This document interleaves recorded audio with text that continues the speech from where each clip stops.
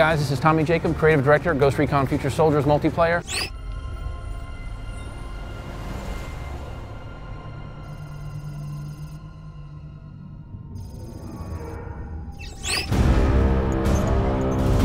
Bring it in, boys.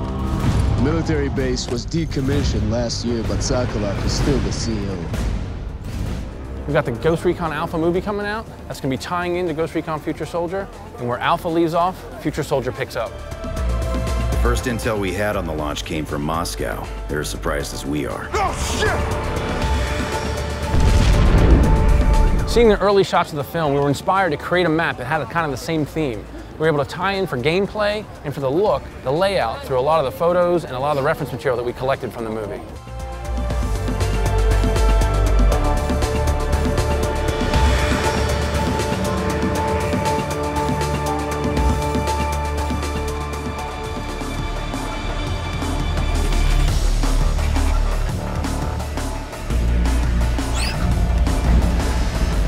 In Ghost Recon Alpha, there's a final scene in the film that comes into a big firefight. This was a big inspiration for us in multiplayer.